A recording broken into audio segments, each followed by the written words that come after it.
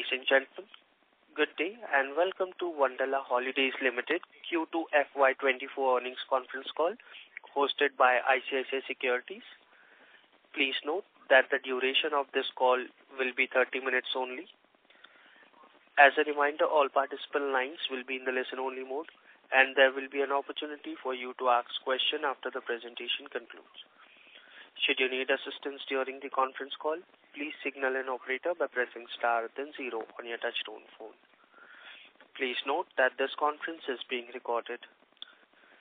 I now hand the conference over to Mr. Adhidev Chattopadhyay from ICICI Securities.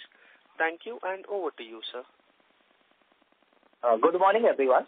On behalf of ICICI Securities, I'd like to welcome everyone to the Q2 FY24 results call of Wonderla Holidays Limited. Today from the management we have with us, as always, Mr. Arun Chittilapilli, the Managing Director, and Mr. Arun Srinivasan, the DGM, Finance and Accounts. And now I'd like to hand over the call to the management for their opening remarks. Over to you, sir. Thank you. Hi, good morning, everyone. Thank you, Adhidev. Good morning, everyone, and thank you for joining the call today on the joyous occasion of Dhanteras.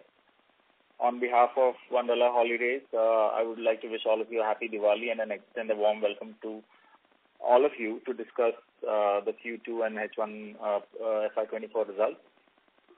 We started FY24 on a strong note with great performance and scaling new heights in Q1. Our EBITDA PAT were the highest since inception. I'm pleased to inform you that the growth trajectory continues for us. In Q2, we grew a remarkable 17% growth in our revenues, which stood at about 81 crores. This is a good achievement for us, typically in Q2, because of the lower seasonality at this point.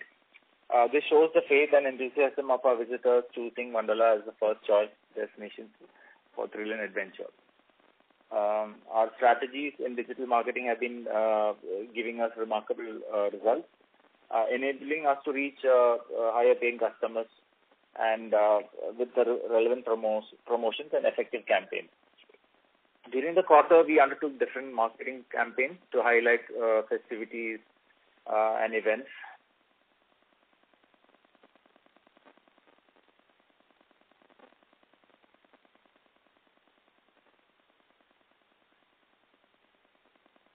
It seems that we have lost the connection for Mr. Arun. Please stay connected while we reconnect to him. Thank you.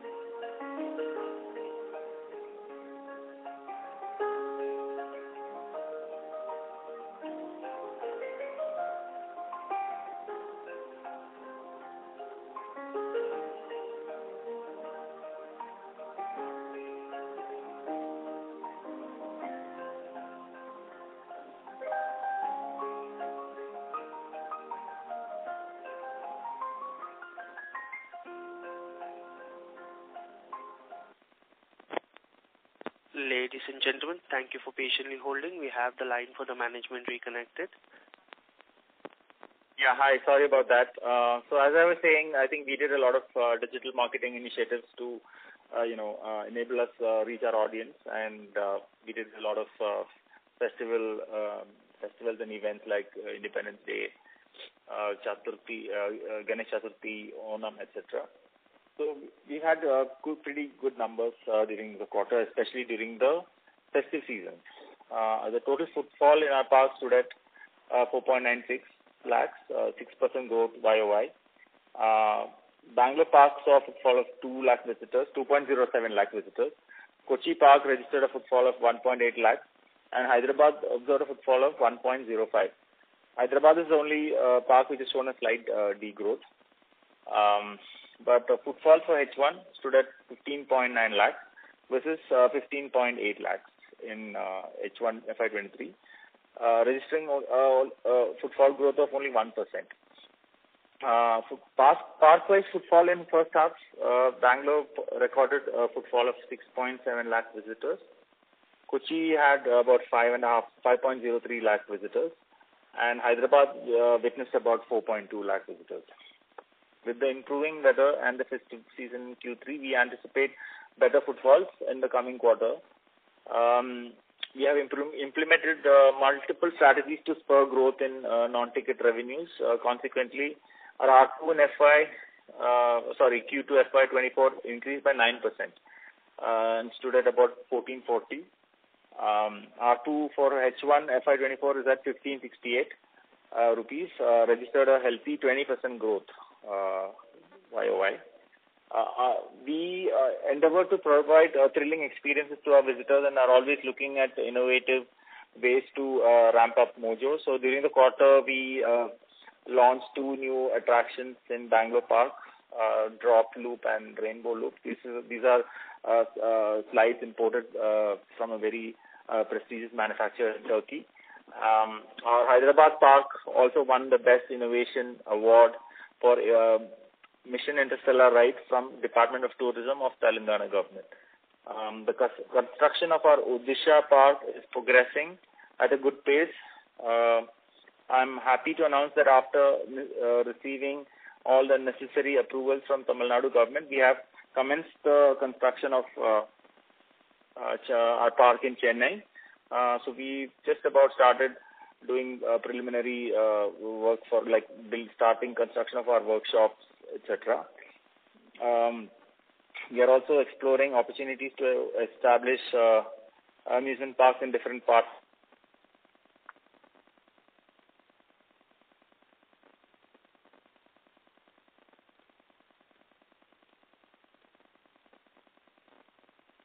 Mr. Arun, your line is not audible. Ladies and gentlemen, we have again lost connection for Mr. Arun. Please stay connected while we reconnect him to the conference.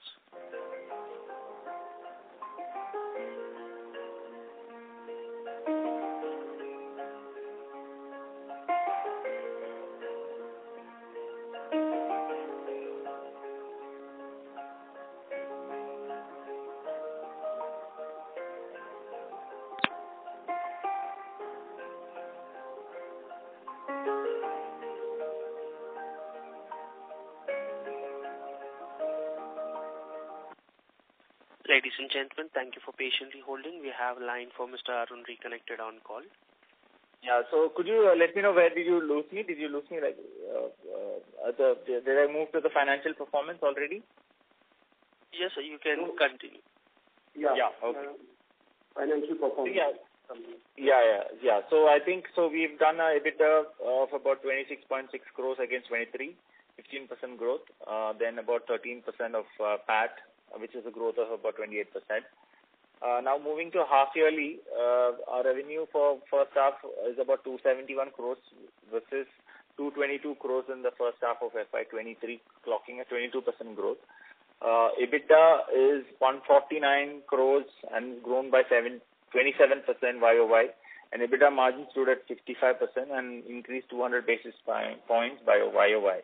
We have delivered a robust growth in profit after tax for H1, registering 98 crores versus 74.9 crores.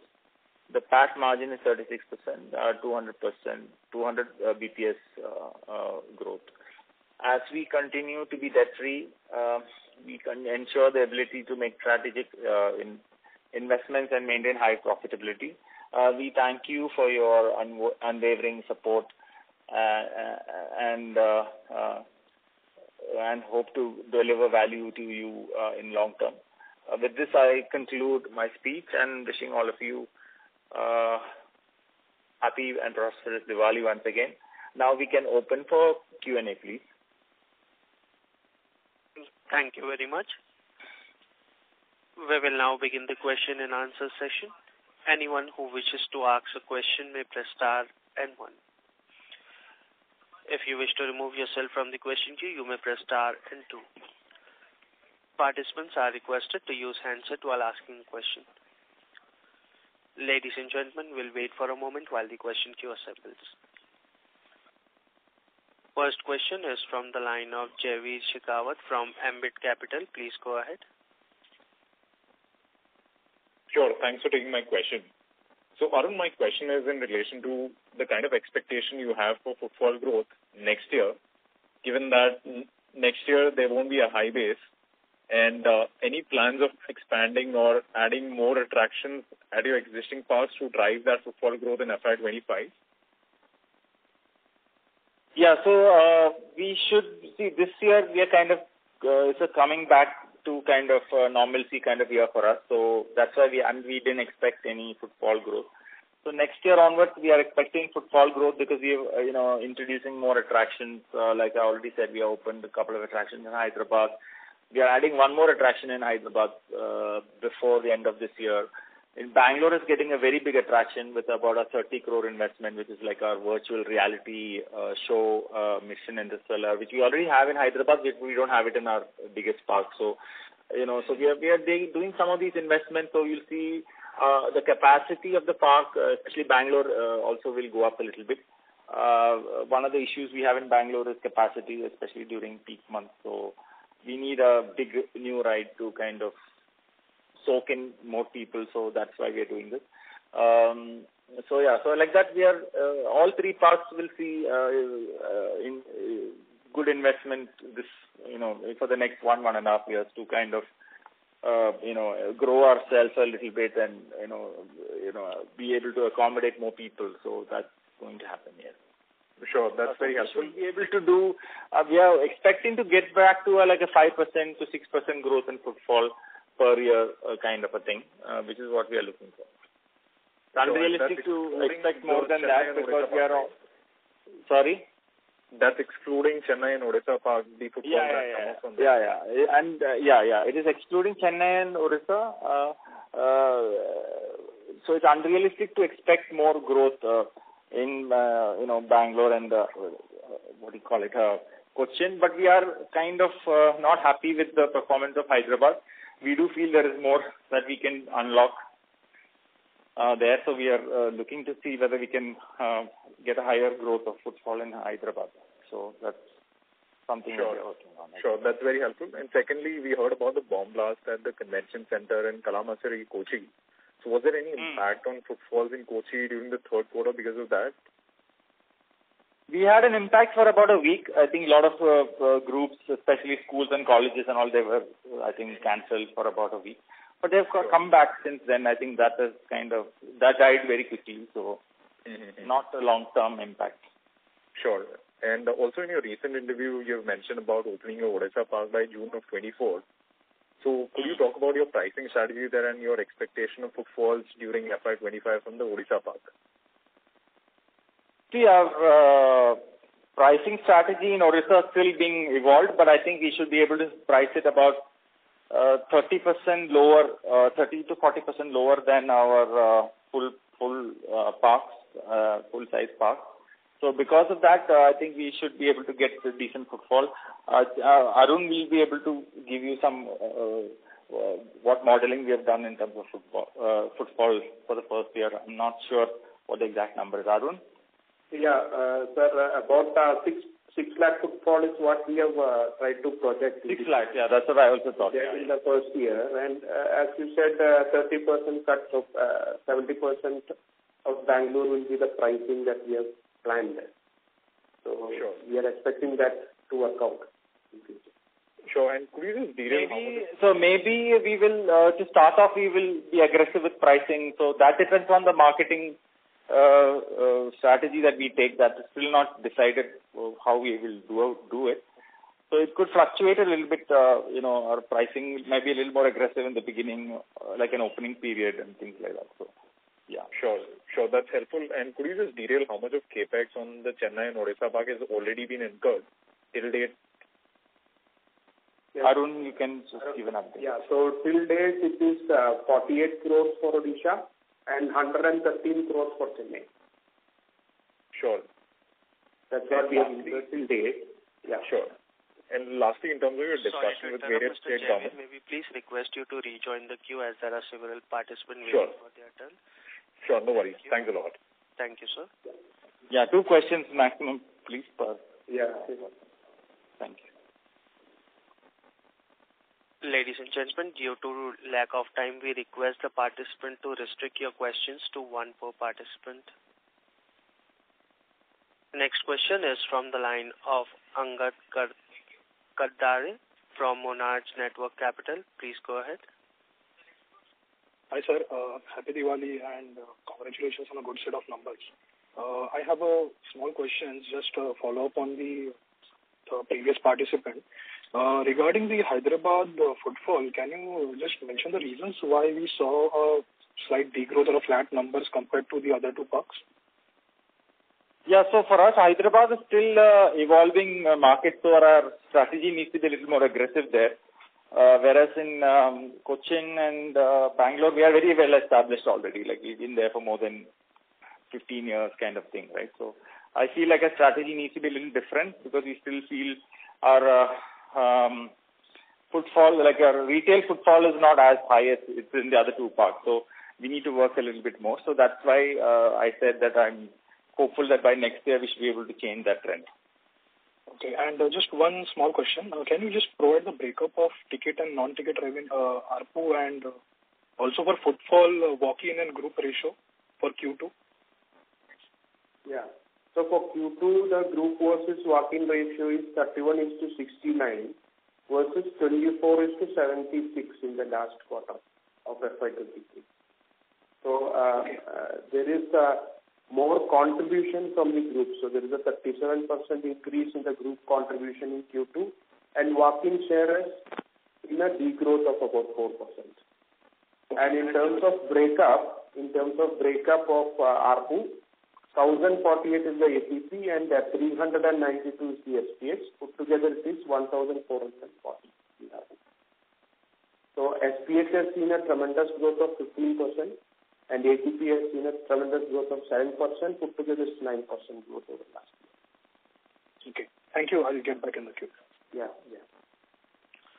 Thank you. Next question is from the line of Kaustubh Pawaskar from Sharekhan. Please go ahead. So just a couple of questions. One on the employee cost. This quarter, the employee cost was higher. So any particular reason for it or... Employee cost compared to June, or is it compared to the last year? Compared to last year. So last year the employee cost will go up because of several reasons, because we have given increments, there are new roles added, new positions have been added in the current year, the management remuneration has increased. So that's why you are seeing a kind of increase there. Compared to Q1, we are down in fact. That is basically due to the commissions and profitability. Right. And one last one on the second half. For the last year, we have seen substantial increase in the footfall. So considering that, this year, considering the high base, should we assume, flattish kind of footfalls, or still you expect that there will be, low to mid single digit kind of a footfall growth? See, this year we are not expecting growth in footfall, to be very honest. We'll expect some minor growth here and there, some seasons and all that. Because last year the base is so high, right? So, and this year, things are more, everything is gone back to normal.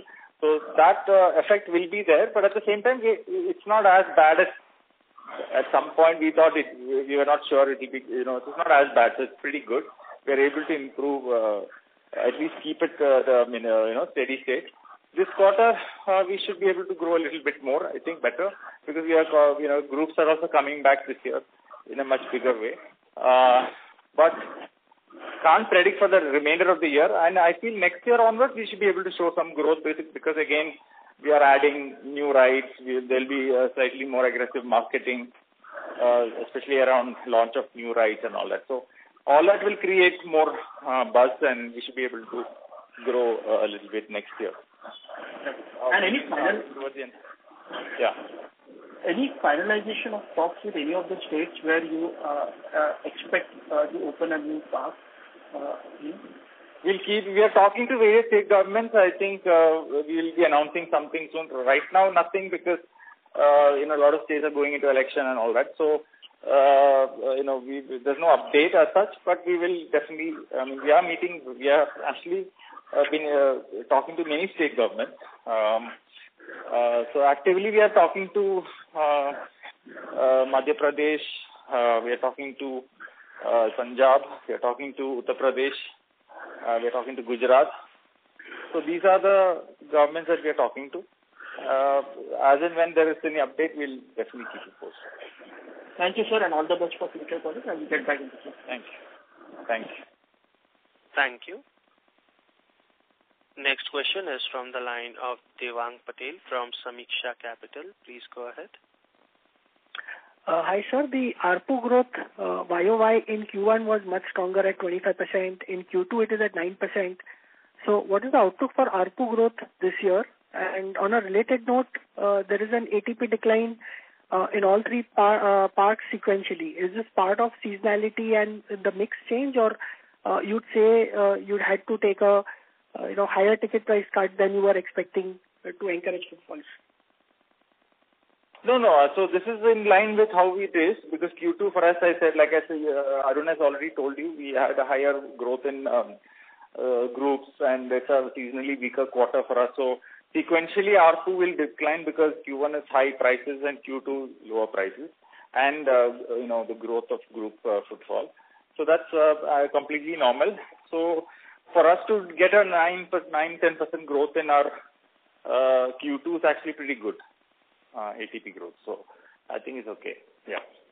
And for the rest of, in the second half, roughly this kind of growth in footfalls and ARPU one can expect to continue? We should be able to start growing a little bit more during the next seasons and all. I think we'll see. Hard to predict, but I think we should continue along this kind of a path, maybe flattish growth or slightly you might see some bumps in footfall here and there during, but it's hard to predict because it's too early to say how the quarter will or the rest of the year will. So yeah, it's hard for us to give a number on it or anything, but we should do this way or slightly better than what we are doing so far. Okay. Sir, and very quickly, reason why the Bangalore resort revenue and occupancy is down YOY? So last year, this time we had a lot of long-staying guests from large companies who were doing projects around expanding the, like for example, Toyota had taken a lot of rooms from us, for months together. So that didn't happen this year because those kind of clients are not there this year. That's why you're seeing that drop. But our retail business actually grown. So it's not bad. And revenues, I think we have roughly about 10% less, Arun, compared to last year? For the quarter, we are about 15 to 16% down. But as you said, the long stays have only impacted. Last year, we sold about 1,438 rooms for long stays. This year, we have only 270 numbers. So the long stays have impacted the occupancy as well as the revenues. But the rest of it is going. So we are okay with it. We have seen a double-digit growth in ARR. So 21% growth is there in the ARR. Yeah. Fine, sir. Thank you so much. Thank you. Next question is from the line of Aditya Rathi from Equitas Investments. Please go ahead. Thank you for taking my question. My first question is regarding the timeline of our both the parks that are coming up, Odisha and Chennai. Yes. The timeline regarding that, when do you think that it will be functional? So I think next year, next financial year, we will open Odisha, and the year after that, we'll open Chennai. So maybe June, July of 24, and same July, August of 25. Okay, perfect. And sir, my last question is regarding the capex that we have already incurred on it and capex that we'll incur on it. Arun can give an update on that. Yeah, so as I updated earlier, we have spent about 48 crores out of 146 crores which is budgeted for Odisha. And for Chennai, the budget is 330, out of which we have spent 130. 130. 113, 113. Okay, 113. And Chennai, we have incurred 48 crores out of what is the total plan? Not Chennai. Odisha is 48, Chennai is 130. Okay. There will be some revision in our cost though. I mean, there will be a revision in the cost also going forward. So, with the numbers as of now. Yeah. Okay. Actual spend is 48 and 113.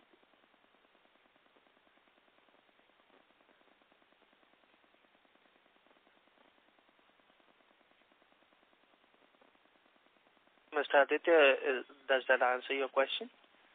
Yeah. I said that's it from. Thank you. Thank you, sir. Next question is from the line of Ankit Kanodia from Investor. Please go ahead. Thank you so much for taking my question and congratulations on good set of numbers. So my question is slightly long-term oriented as to how do we see this footfall going up, say about 5 to 7 years down the line? I know it is hard to put a number, but when we look at the examples in the US where we have so many parks like this and the kind of runway we see in the Indian economy where the consumption and the retail demand for having these kind of experiences, is it okay to assume somewhere around, say, assuming that we have the capacity in our parks, we can reach somewhere around any big number or any number you would like to share, say 7, 8 years down, 10 years down the line, footfalls? See, right now we are at 1.2 million. By 7, 8 years we should get closer to 2 million visitors. That's the goal. Slowly it should grow. The footfall should grow in each park. But when you grow footfalls like that, the park also has to get bigger. So it's a chicken and egg. You have to do both. So that's why we are kind of embarking on like expansion on our parks, because that's what also drives more footfalls in a way. Because people need to have the right experience, right? And we should be able to accommodate more people. Right. My second and the last question would be related to ARPU. So, again, from a longer term perspective, where do we see ARPU from here as more and more park becomes the ARPU should grow. I mean, I think it should grow inflation plus another 5%, 5-6% on top of that also. So I think, ARPU should grow because I think we have a multi-pronged approach to improve ARPU. One is to increase ticket prices. One is to improve non-ticket revenue, which is also actually going to be a bigger and bigger contributor of ARPU going forward. So I think that also should grow in double digits is what I think. Okay. Thank you so much, sir. And all the best. Thanks. Thank you. Ladies and gentlemen, we will take this as the last question for the day. I now hand the conference over to the management for the closing comments. Thank you everyone for joining our Q2 conference call. Wishing all of you a very happy Diwali once again, and we'll hope to see you guys soon. Yes, thank you so much. Thank you. On behalf of ICICI Securities, that concludes this conference. Thank you all for joining us, and you may now disconnect your lines.